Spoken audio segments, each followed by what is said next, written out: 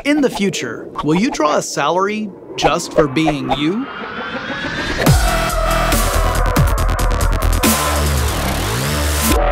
Here at Forward Thinking, we've taken a look at some pretty disruptive technologies like 3D printing, artificial intelligence, automation. All of these have the potential to revolutionize our world, but revolutions aren't always smooth and painless. One of the big questions we have to answer is, how will we make money in a future where more and more of our jobs are taken over by the cold, unfeeling, robotic hands of automated machinery? In a previous episode of Forward Thinking, we talked about a future where there is no such thing as money. It was the Star Trek economy. But if we're to get there, there's going to be some major changes that'll have to happen. And between now and then, one of those changes might be a guaranteed basic income. Now, the concept is pretty simple. A government will guarantee a certain amount of money to every eligible citizen.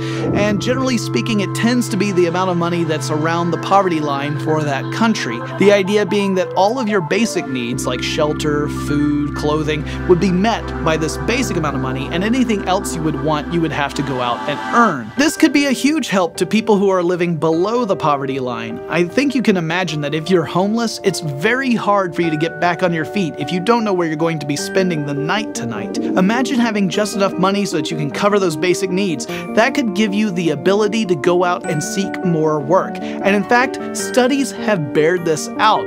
A study out of MIT and Harvard showed that giving money to people in impoverished nations in no way discouraged them from seeking out more work. So the fear that this would somehow create an entire population of lazy people seems to be unfounded. Other studies have shown that giving people money instead of money substitutes like food vouchers gives those people a sense of dignity and empowerment. So they do continue to try and seek out jobs or more education. And it frees you up to pursue other things like passion projects. In fact, a lot of technology enthusiasts envision a world with a guaranteed basic income that leads to an era of unprecedented innovation.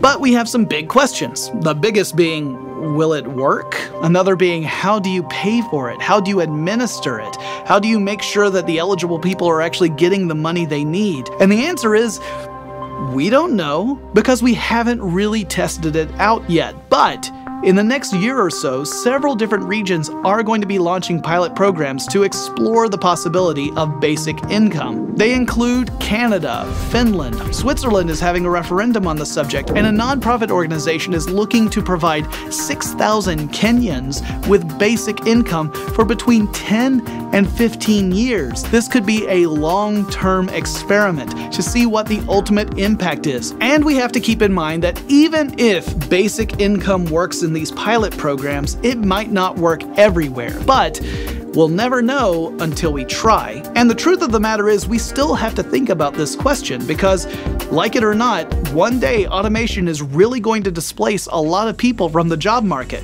So that leads me to a question for you guys this week. How would you address the problem of poverty in the future? I want to hear your most forward-thinking ideas in the comments below.